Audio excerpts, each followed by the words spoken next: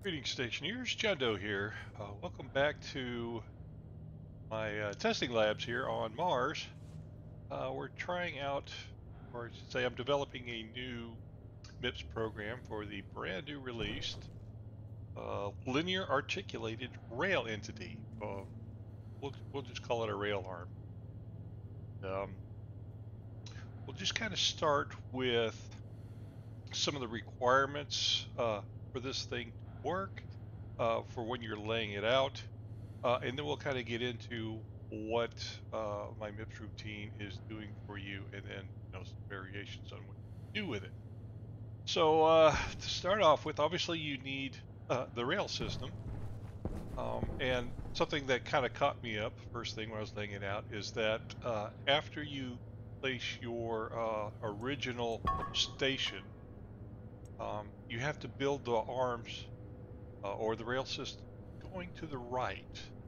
I went to the left originally and nothing worked. So if you did something along the sorts, or if you were planning to go to the left, stop now and rethink that process. So go to the right. Now there's little stations that get put up here. You don't have any control over naming those. Now I haven't tried building it from, say, the end back to the start. I'm assuming it works kind of like the elevator, where you have to start at the base and work in one direction for it to properly synchronize with itself, right? So I'll make that recommendation now: is start at your base station and then progress to the right, and then you can go in any direction after that. Just make sure it's sequential in the process. Okay, so a couple other things that I've learned in my experiments is that the arm doesn't just pick up anything on the ground, and when it drops something, or if it has something in its hand and you want it to drop it, it doesn't just drop it on the ground. It wants to drop it into a bin. Likewise, when it wants to pick up, it wants to pick it from a bin, or I should be more technically accurate here and say an item with a slot, right? So your hydroponics tray has a slot. It says here, right there in the little expanded description, this is a plant slot. Okay. These bins, they added a new, I think it's an export bin.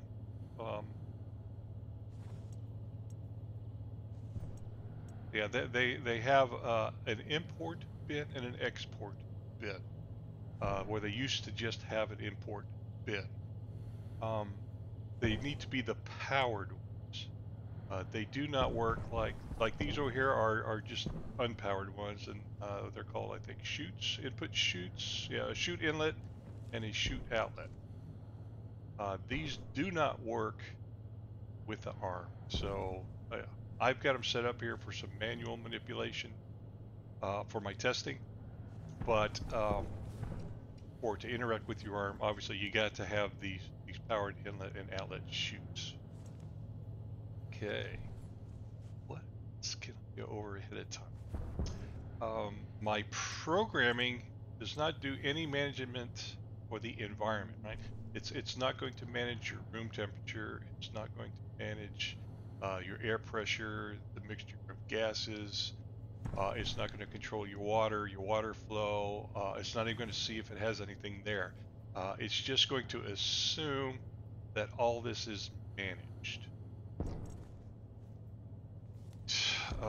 Let's talk about the bins and their functions. So I currently have a requirement in my code for 3 bins.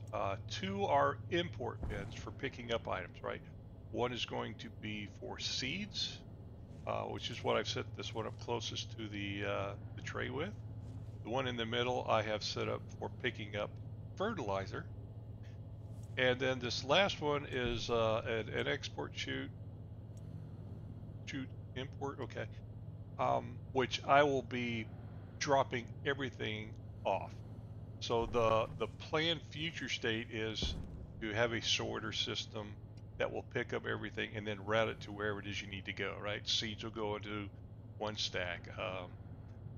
harvested crops need to go somewhere else. Um, Fertilizer will get dropped in here, and I'll go over this here in a minute, but basically everything that doesn't get planted into these hydroponic trays is going to be sent back here, and then you will have to manage where it gets distributed to. The other thing that you will need to manage in a different app, right, is making sure that when this chute or this import bin gets an object, it has to flip it and accept it and send it down the line. Just because you drop something in there, it doesn't automatically cycle the event to get it into the chute system. Something has to activate that, either you by hand or some other type of automation. If this MIPS program is expecting this bin to be empty and to be able to accept whatever it brings. Now, if you want to add that feature to this, you can, but it will be at the cost of some functionality of the current MIPS program. And I'll go into a little bit later on where we can remove some functionality and it not really impact you based upon certain conditions, right? So we'll get into some of that later.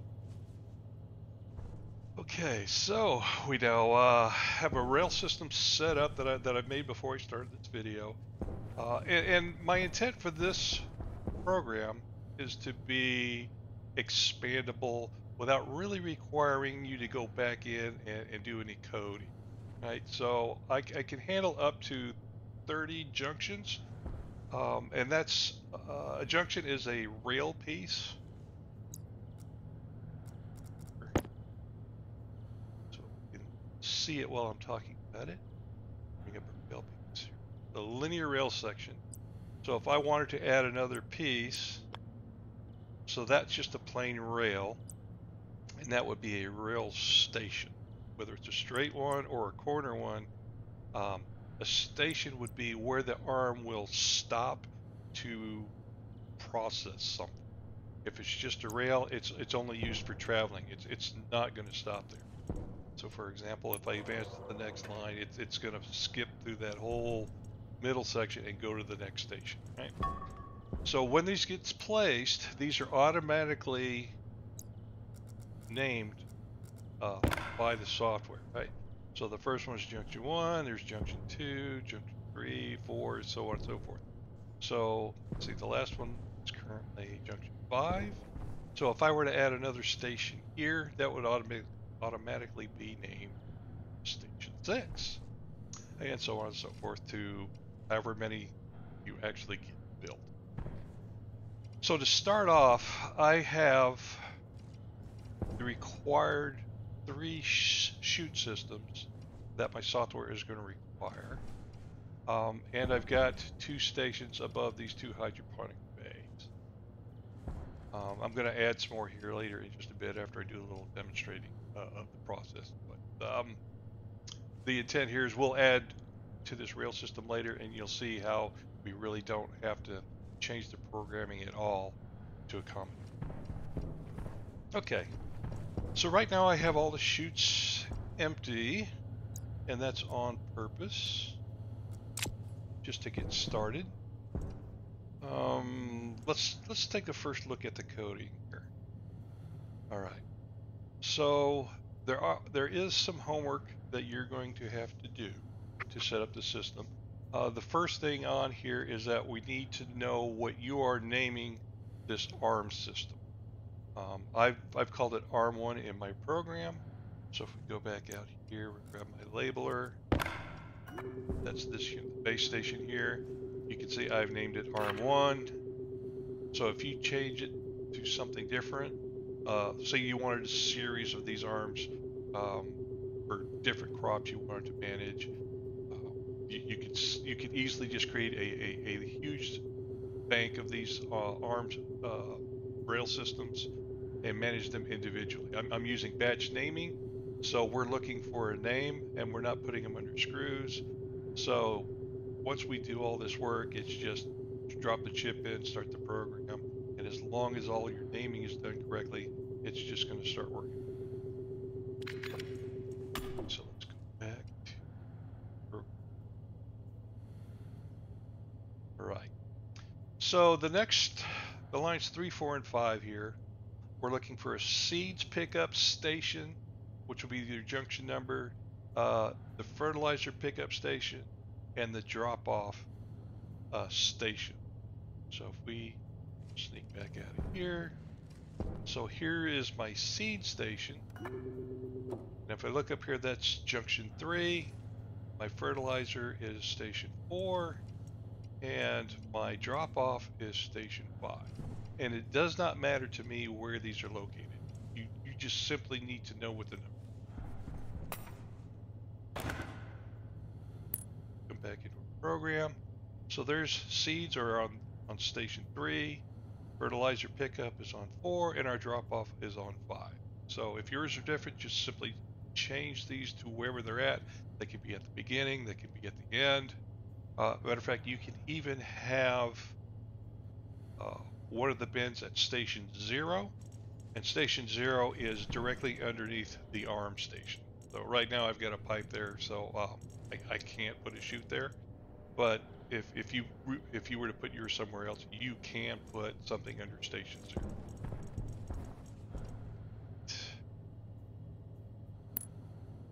The other naming that you're going to have to do is a little further down, and that's all these push and hash commands.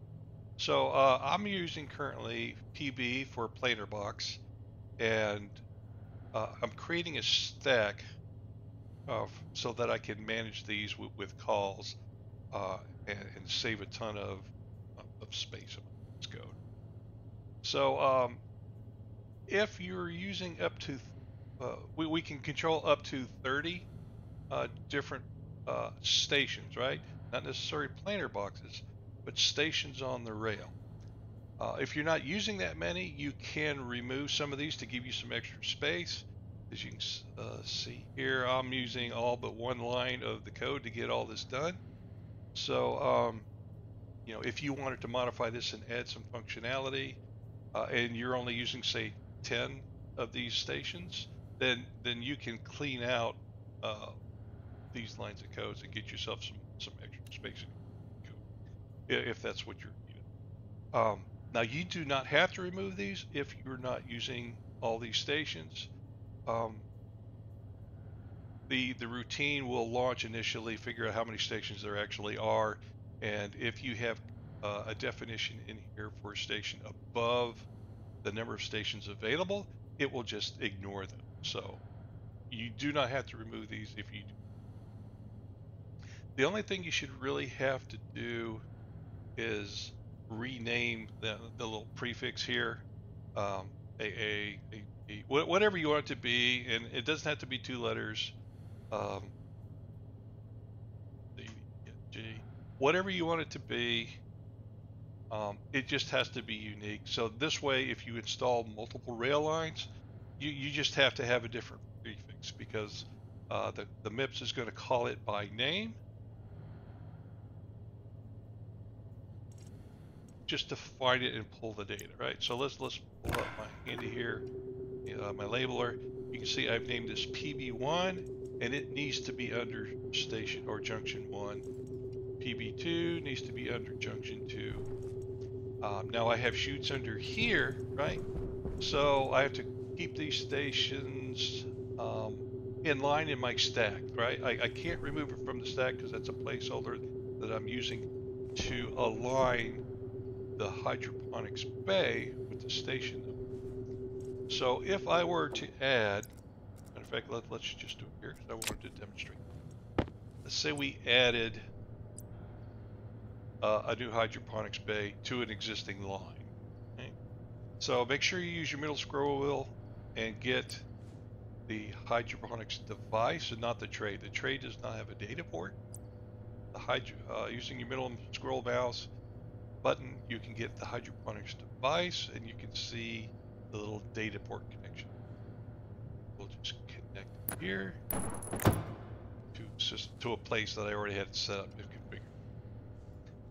Make sure that we have cable running to connect it to our MIPS network. It does not need power, so if you have power there, it's not going to short anything out. We're okay. And now we just need to make sure we have it named correctly. So, this was junction 5. So the next one's going to be junction 6. So I would need to name this PP6 so that I stay aligned in my stack with the junction numbers that are on the rail. Hopefully that makes sense to you. If we were to come over here, you'll see I've already got this name PB7 to align with station 7, which would be the next station after I add the one, and we'll do that here in a bit. Just right. So we've got that lined up. Nothing in my bins. Already have water flowing through my pipes at the correct temperature.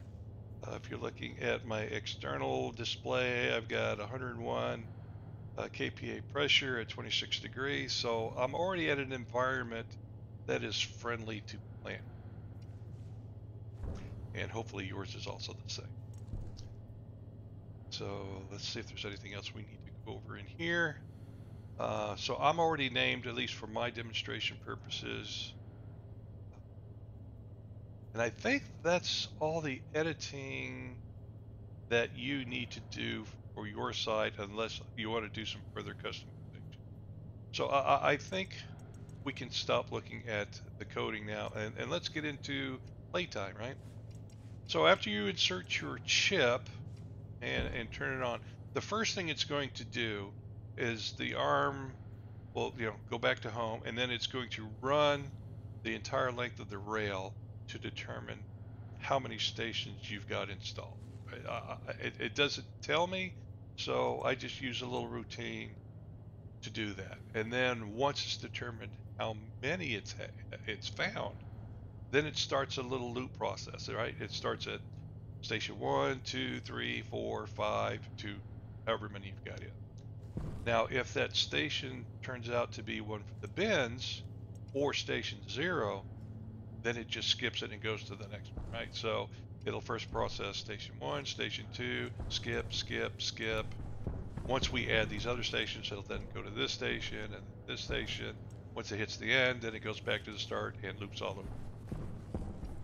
So let's demonstrate some of that now. So we'll turn it on, and you see it's going home. Well, it was supposed to go home. Okay, I got to pull the chip out since I powered it down. Sorry, let me re-clarify.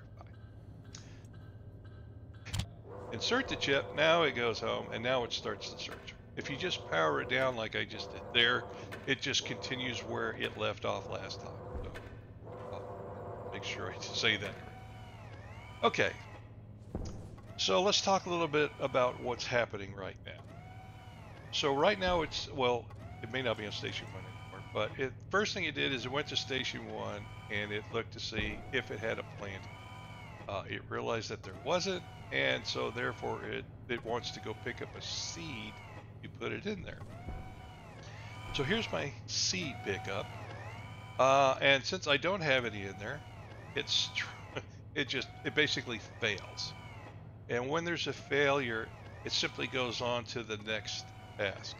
So realistically, what it's doing is it's going to the next tray, and it figures out, oh, I need a seed here. Well, so let's go get a seed for that one. Well, it's still failing because there's no seed. And then on to, well, there's none over there, so I guess I don't have to bring that up yet. So let's throw a seed in there and watch what happens. Let's do taters. We like taters. Split one, so we only put one in there. Alright, so now it'll pick up the seed, and it'll go to whatever one it was examining. Okay, so this one, we're in station 1, and it puts it in there, and now it realizes, oh, I need fertilizer, so now it's going to the fertilizer bin. Doesn't find any. Okay, so now it goes to the next one. Now I need seeds. Oops, I don't find any. Now we're back to station 1, it wants fertilizer. So if you see the arm just going up and down and then not moving on beyond that, that's an indicator to you that you're out of stock on something, right? If it's reaching in here, well, obviously it's closed and you can visually see that. But if you're on the other side of the base and you see your arm just kind of acting this way, then you need to pay attention to your stock supplies and refill any missing items. This isn't going to break anything. It'll just stay in this loop until either the plant grows to maturity and it's ready to be harvested, or you finally get some supplies. Now let's drop a full set of stack of seeds in here. This buggy. And then you'll see that it will pick up an entire stack and then how it manages, right? So it's got 3 in there now. It's got extra because it's only going to plant 1 seed, and anything left over, it's going to drop here in the bin. So obviously you're going to need to have something to manage, just like I mentioned earlier. Process that to make sure that this remains open for any new items that get dropped. So I'm just going to leave this in here for now. Again, that's something that your automation will keep this bin full of whatever seeds that you want. I'm not currently filtering out for any particular seed types. Whatever seed shows up in there, we're going to plant it in whatever bin is available for an open seed. Okay, so let's do the same thing with the fertilizer now. It'll stack over here. Split that. Alright, so that was only 1, so it's going to drop 1, and it happened to be at station 2 at the time. So station 1 still needs fertilizer, so it's trying to fulfill that need. Right. So as before, just like the seeds, if we put in a stack, it's going to grab whatever's in that bin, which is going to be a stack, plant your fertilizer, and then anything left over, it's going to be brought back and dropped off. So now that everything is full, you can see our arm shuts down and is in a wait state, waiting for seeding. So the plants will mature first, and then they go into seeding. So we were going to wait until seeding before we do anything with these arms. And we'll come back to that in a bit. So for now, while we're waiting for these to grow, I'm going to add these 2 harvesters, hydroponics bays, to the rail system by adding 2 more stations to the current system. So, make sure we got the right item, and we're there. Okay, so station, rail piece, and then a station. Okay, and this should be station 5 if I'm not mistaken. 6, sorry, 6. Because this was 5 over here. Yep, okay. Alright, so you'll notice that my arm is not going to these 2 stations. That's because when we first ran it, those were not there, so those are not in memory and the program doesn't know that it's there.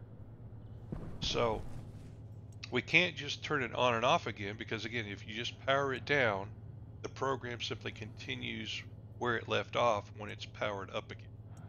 You have to actually pull the chip, drop it back in, and then it's going to rescan how many stations there are, right? So 1, 2, 3, 4, 5. See, I think I remember some other using going, there we go. 6, and there's 7. All right. So now it's determined that this bay, this tray is open, so it's going to come down here and grab a seed. Trudge. Plant a seed, and then it should come back and grab a piece of fertilizer if it can find it. First, it's got to drop off the seeds.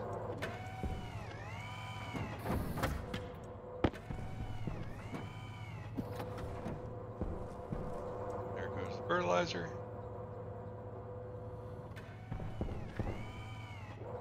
Drop that off.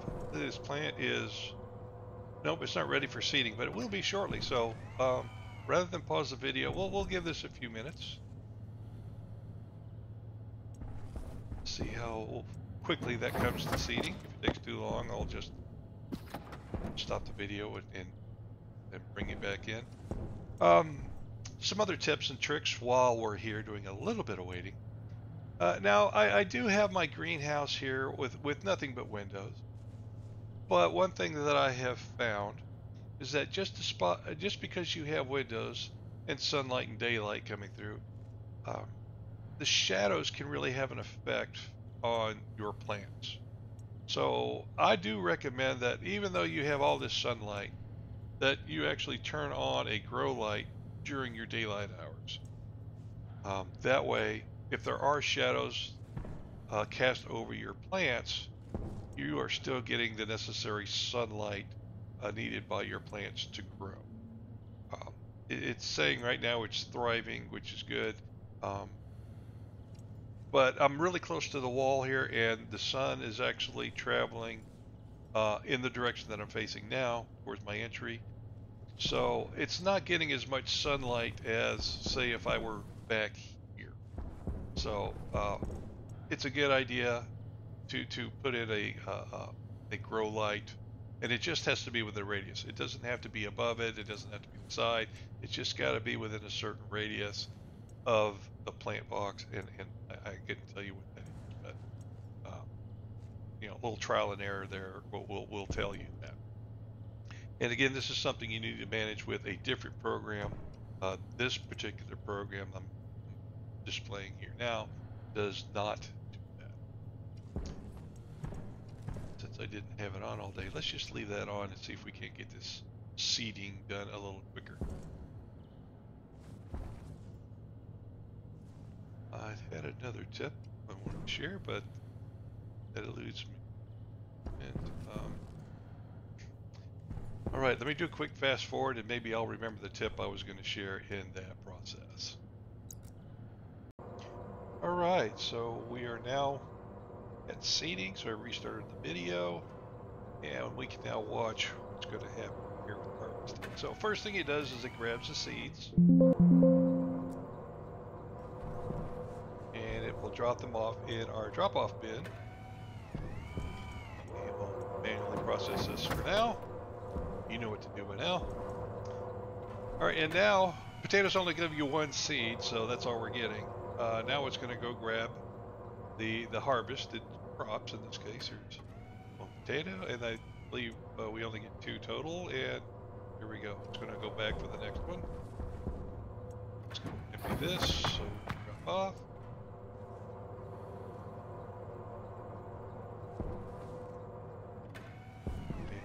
Goes. Now it's going to recognize, hey, I have an empty planter. It's going to go grab a seed and plant that seed.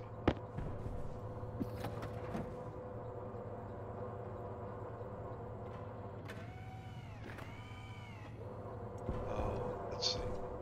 Fertilizer went away, so now it's going to go for a piece of fertilizer.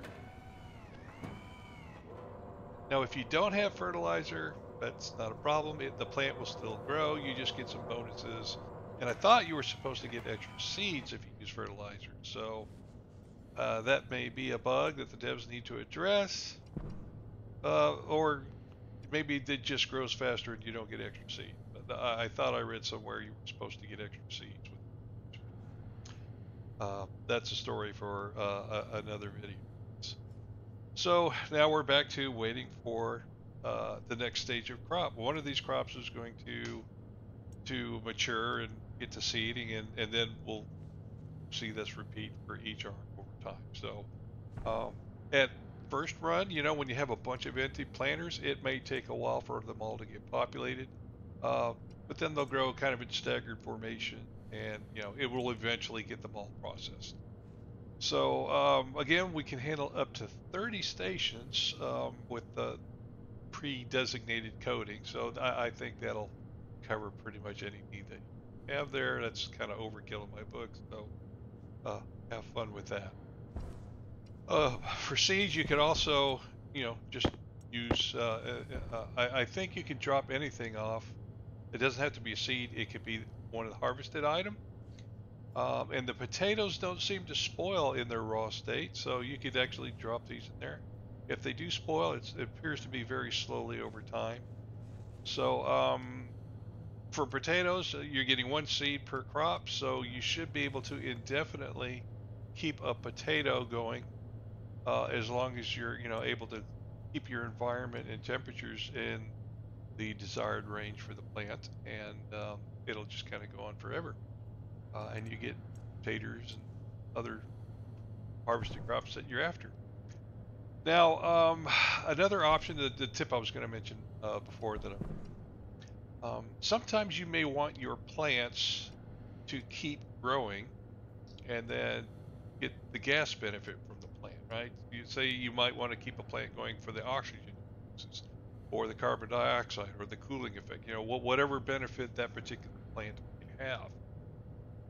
And you don't want to make that last harvest, which would, in fact, empty out the tray, right? Because you basically, the final harvest pulls that plant out of the tray.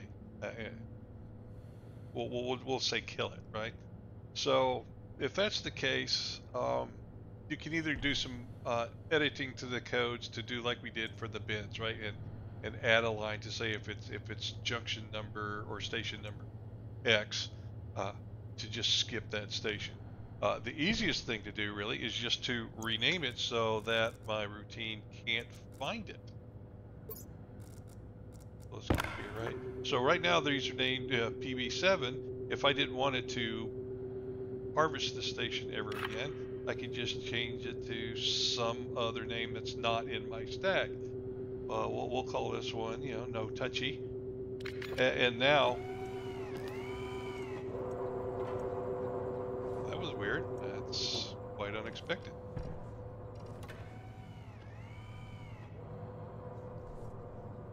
Shouldn't have done anything. Gasp. Okay, so don't do that apparently. Okay, so revised tip there. Do not name it, just don't put it underneath the arm. So that was PB7 if I'm not mistaken. So that may just be a coding issue with MIPS holding on to that memory address. I can't say for sure. But putting it back to the correct name here, obviously it's going to replant the seed and it's going to renew the fertilizer if it can find any, and get it back in the loop. Okay, that was interesting. I wasn't expecting that, and obviously I didn't test it before I went to video. Let's see, anything else we need to cover? I think that's it. If I think of anything else, I'll come back and update the video. But for now, I think this will get you quite well along on getting your new rail system up and running for harvesting plants. Enjoy Stationeers.